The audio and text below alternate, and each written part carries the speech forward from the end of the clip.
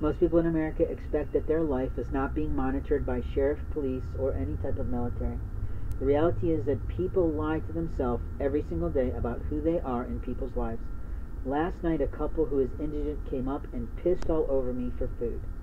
In my hospitality brought about in my original birth family, I decided, okay, I'll be in a good mood, and I'll share with you my food. The problem was, about 20 minutes later, I was hungry again. So even though I gave up half to 3/4 of my plate because of the fuss you made in an immature, illegal, and immoral way, based on the relationship we had up until that day, I can tell you I was offended. You might not have ever thought that because of the politeness that I extended.